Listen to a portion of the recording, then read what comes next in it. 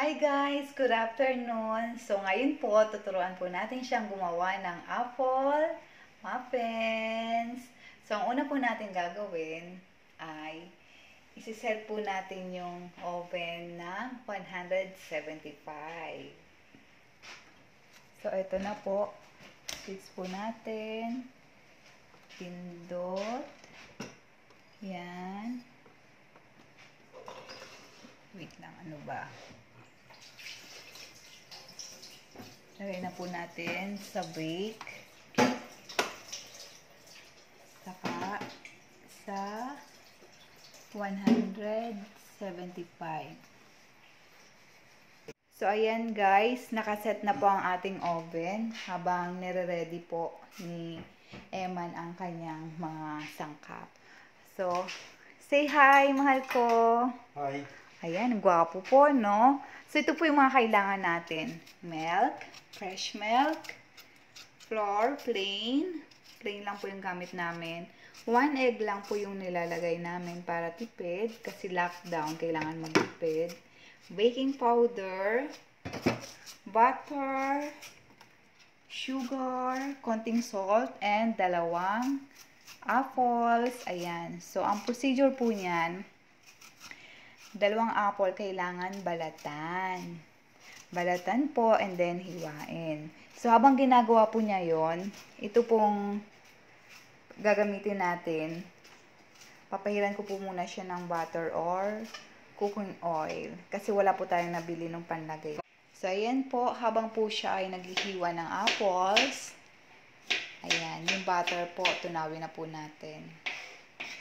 So, naka-ready na ang mga gamit. Mga ingredients. Ang seryoso naman po. Oh, ang seryoso po niya.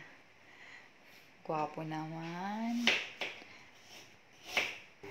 So, ayan po. Tapos na po siyang magbalat ng 2 apples. So, ito po. Yan po yung sugar.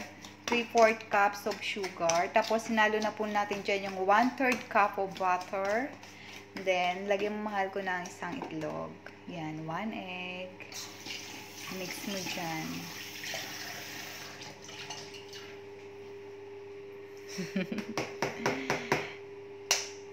Ayan. Mix mo lang siya. Ayaw po matanggal. Ayan. Mix mo.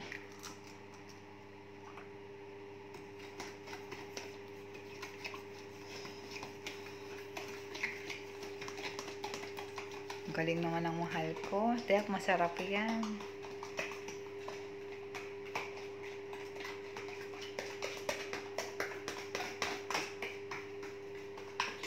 Bakit isa lang ba ito? Isa lang para tipid. Lockdown ba? Para wag na tayong labas ng labas. Okay lang yan. So, okay na? Ayan. Okay na yan. Okay na yan, mahal ko. Okay na yan. Kahit huwag mo nang gamitan ng pangalo. So, ang sunod mong gagawin, dali mo ito dito. Yan. Ihanda mo na yung harina natin. 1½ cup ng harina. So, ayan. Lagay mo dyan. Nakalo eh? Dito muna. Salain mo dyan. Dyan mo lang muna. Dito? Yes. Salain mo. Lagay mo dyan.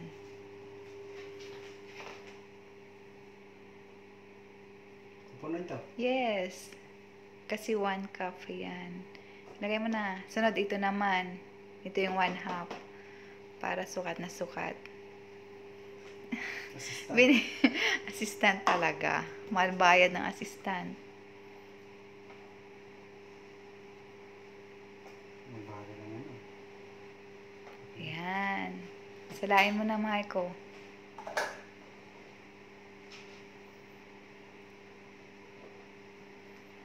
Smile ka naman. Ayan. Gwapo po niya. Okay na. Ayan, okay na. So, after nyan, halo mo na, mahal ko, yung liquid dito. Dito? Yes.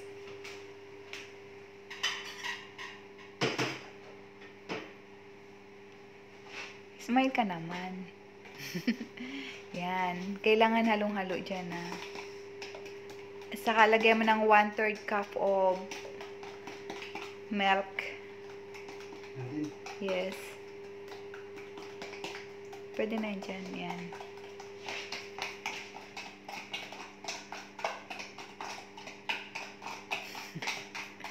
Pwede ka magsalita, mahal ko.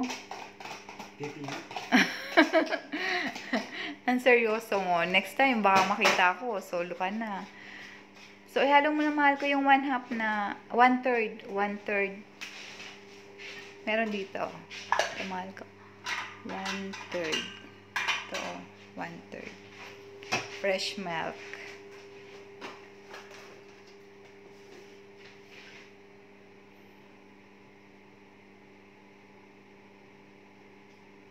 Okay na? Very good. Okay na yan. Wala nang ibang ilalagay dyan, mahal ko. Panalo ko yung isa? Hindi, yan na lang. Mahirap kasi matanggal doon yung arena. Pwede rin naman kung gusto mo. Mas gusto ko kasi yan. Doon kasi masyadong dikit yung mga sangkap. Nakalimutan nating ihalo sa arena yung baking powder. Lagyan mo na, mahal ko. 1 tablespoon. Sa konting asin.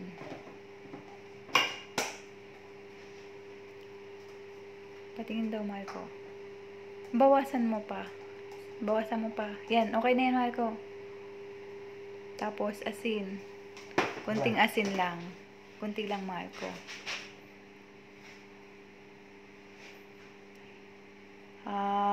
Bawasan mo ng konti.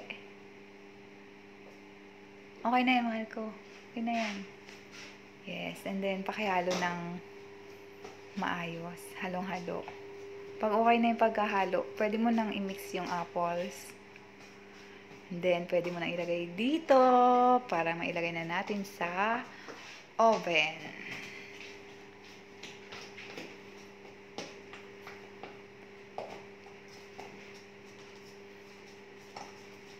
Diba? Yan din po ang gawin nyo sa mga asawa nyo. O, hindi na sila lalabas. Magbe-bake na lang sila. Malay nyo, someday, magkaroon pa kayo ng bakery. Diba? Kumikita ang kabuhayan ni Eman Ferrer.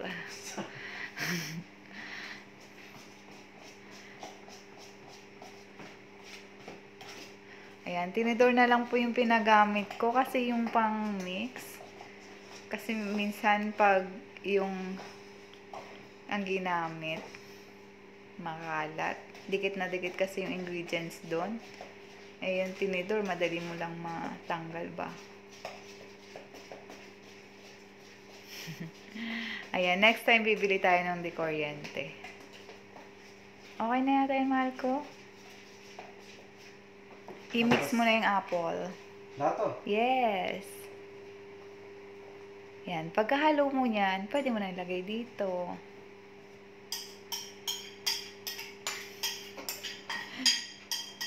Chef, smile! Guwapo.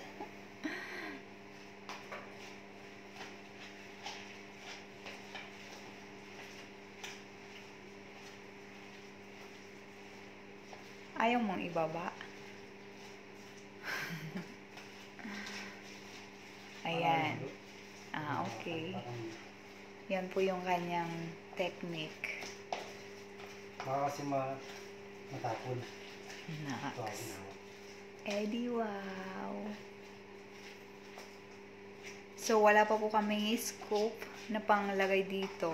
Kutsara na lang yung gagamitin niya. Okay na. Halong-halo na, daddy. Wala na. Sure ka? Oh. Joke lang. So, pwede mo na ilipat dito. Gamit ka na lang ng kutsara. Ito, panisip ko, ba? O, sige na. Kailangan na walang sami-sami, ah. Ayan po siya. Seryoso. Napaka-seryoso po niya. Mahal mo na? Hindi naman.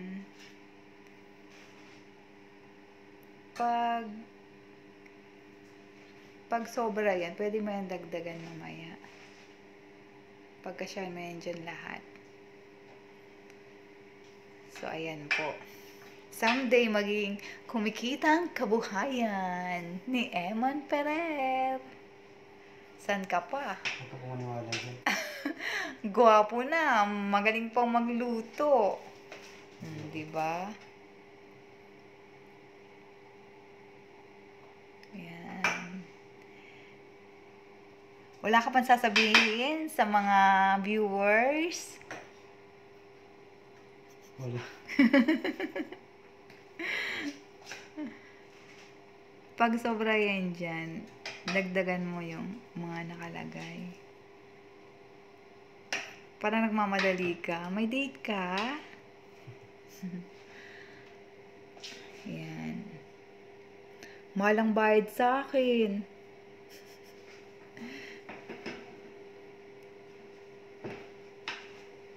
Ang unti naman yan. Sa bagay, dadagdagan mo naman mamaya. Oo. Pagkakashare mo yan dyan eh.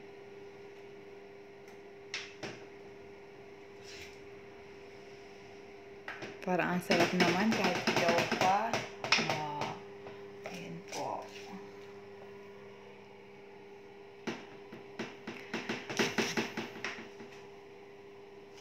Iluluto po natin siya ng 20 to 25 minutes.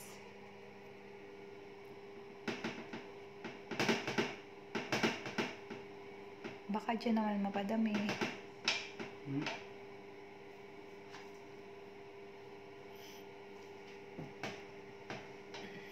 Ayan po. Sa family po ng aking asawa, pag uwi po niya, pagluluto po niya kayo. Hindi mo. Ayan, naka-apron pa po yan. Ayan, tama na yan. Sa iba naman.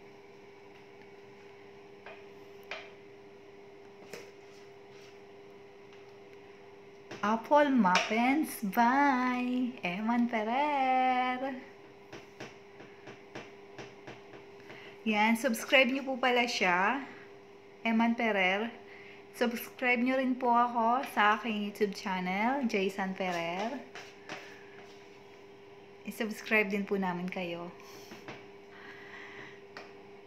Yan. Yes, matatapos na po. Makakahinga na po siya ng maayos.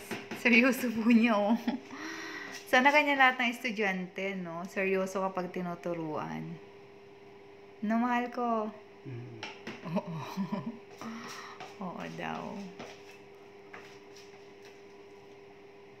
Ayan. Ibanday-banday. Okay na yun, mahal ko. Ano yun mamaya. Pag isinalang mo yan. So, ilagay mo na sa oven. Okay na yan. Lagay mo na, mahal ko. Nasaan yung mga dito? Nasa labas yung, ano, Saan ka lagay? dyan, sa taas. Sa babaw. Yes po. Ayan, okay na yan.